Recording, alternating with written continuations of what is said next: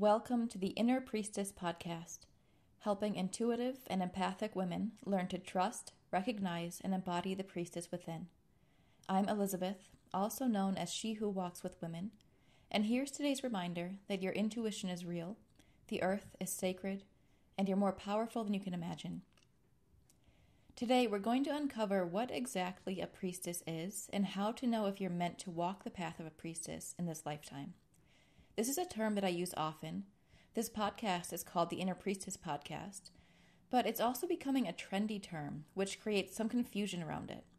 Anytime a term starts gaining mainstream popularity, like witch and empath have in recent years, we lose the essence of what they mean. People tend to jump on a trend and claim to be a priestess without actually knowing what that means, and then we view that content and receive a distorted image. This is a major problem in the spiritual community. There are a lot of people in this field who want to project a certain image, but they haven't done the work behind the title they claim, or they haven't done the work to understand the message that they're sending. So firstly, I was initiated as a priestess in 2016, 14,000 feet up in the Andes Mountains, in the womb of the earth, by a priestess and a shaman. There was education, there was deep transformative work and ceremony and sisterhood, but aside from that, I say that my true initiation happened alone on the mountainside, just me, Mother Earth, and the goddess herself. I talk about this experience a bit more in an earlier podcast episode if you're curious, but I want you to know that I'm not just spouting off information and claiming to be different. I studied for 13 years before my initiation and have continued to study since then. I've had incredible teachers, but it wasn't easy. The trials were challenging. Many times I was at death's door, sometimes begging to be let in, it seemed.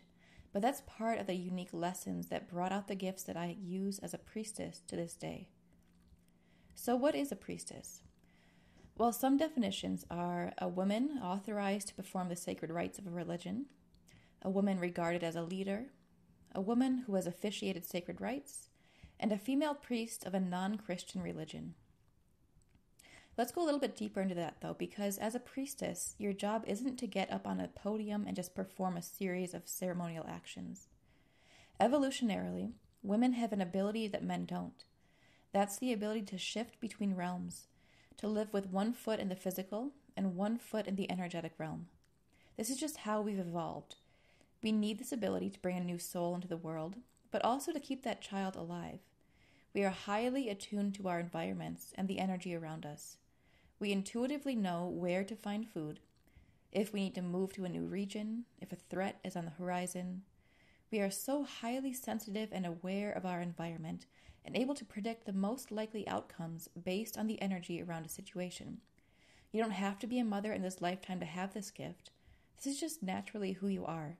You're able to sense the energetic while in physical form. A priestess is basically a step above that. She uses her energetic abilities to not only sense into the energy of a situation, but to influence it. She may perform rituals where she is able to feel, shift, or balance the energy of a situation, or she may lead others in how to do this for themselves through certain actions, medicines, or prayers. This is where the role of a leader comes into play, because you have the unique ability to understand what your community needs to maintain balance, not just for the short term, but for the generations to come. You're not just looking at the immediate result, you're looking at the long term as well as the ripple effects and understanding how it all lines up with the bigger picture. You don't need to follow a certain religious path in order to be a priestess, and in fact, I would encourage you not to, at least initially, because your gifts and your capabilities in terms of sensing and influencing energy are unique to you. They may be undeveloped now, but as you progress down this path towards your role as priestess, it's important that your perceptions aren't clouded by anyone else's definition of what you're capable of. You need your freedom to discover your purpose and your power in this lifetime. Your unique gifts are making themselves known now because they're exactly what we need in the world at this moment. They're not by accident, they're all purposeful, and so is the timing. It's important that you learn about your abilities and your power, not try to follow someone else's path. So now we know that a priestess is a woman who has a profound understanding of her ability to sense energy and is able to harness her unique power to influence it. So how do you know if you're meant to be a priestess or if you just have run-of-the-mill intuition? There are three key questions I want you to ask yourself. The first is, have you ever experienced energetic sensitivity? We are conditioned to brush our energetic sensitivity off as, quote, women's intuition, or see it as a coincidence. But your experiences are a signal that you're meant to use your gifts in a big way in this lifetime. These experiences will be unique to you. While there will be similarities in how we each experience our energetic sensitivity, the way they show up for you will depend on your individual strengths and your interpretation. Some of the ways you may have experienced energetic sensitivity are vivid dreams, past life dreams or dreams of the future, flashes. These are images that flash across the screen of your mind very quickly. Often these are combined with another form of insight like a feeling, a knowing, a smell, a sound, or even a word along with that image. You could have felt or understood what someone else was feeling. Sometimes this is a sudden wave of emotion that doesn't make sense to you because you haven't realized that you're picking up on someone else's energy. This could also be a deep feeling of connection with nature and animals. Energetic sensitivity can come up in so many ways, so ask yourself, have you ever experienced something that felt like it was more than just a physical experience, maybe something you couldn't explain? This is a sign that you are meant to use your energetic abilities to create change and lead the way. Question number 2. Do you feel strongly that it's important to develop your abilities?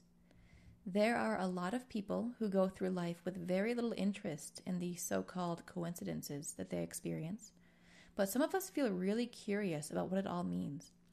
We realize that there's no way this can all be a coincidence, even if we still have moments of doubt here and there, and we start looking for answers. You'll also notice that if you avoid your sensitivity or repress your abilities, they end up pushing back. They keep being pushed into the forefront of your mind and your experience. This is actually a well-documented experience in communities that still honor the gifts of shamans, medicine women, and priestesses. They know that if you try to avoid this path, life is going to become harder and harder, and the challenges you face are going to be front and center in your life until you start to pay attention. In short, your sensitivity eventually becomes undeniable, and you feel like you need to discover the answer. Question number 3. Do you feel like it's important that we live more in tune with nature and the cycles of the earth and the moon?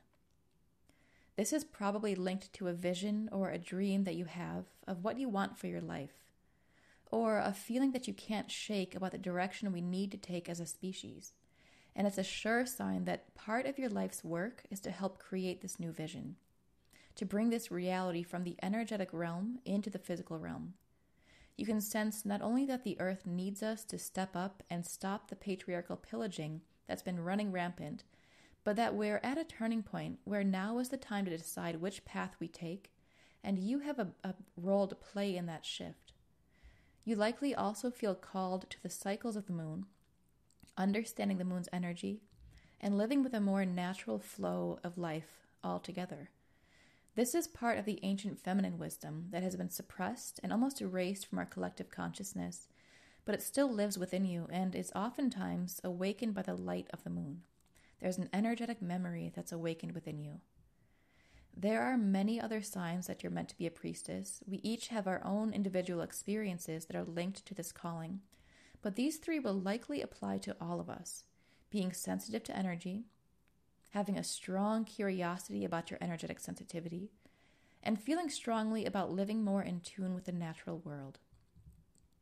You may also be drawn to healing techniques, and this may come from a really tumultuous life path of your own, where you had to learn to self-heal, or it could also just be a feeling that you want to help, even if you don't know how or even who. We'll need a whole episode to explore that, but being drawn to helping and healing can be an indicator that this path of the priestess is meant for you. The fact that you're listening to this now is a pretty sure sign that you're meant for this path, to be a priestess in this lifetime, and to use your ability to sense and influence energy to create balance, to help us shift our trajectory and choose our new path, to help right the wrongs of our current society and help us heal.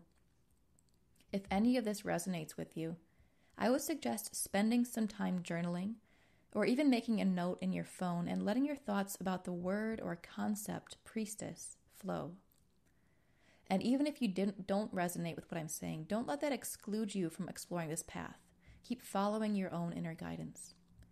The path of the priestess is a challenging one because, like I've mentioned in previous episodes, the patriarchal structure worked hard to suppress your gifts and to hide the path to your power.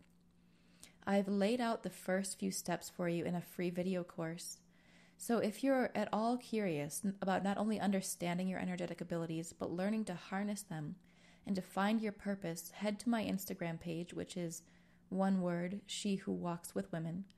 Click the link in my bio and click on the free video course, or just send me a private message if that's easier, and I'll help you out.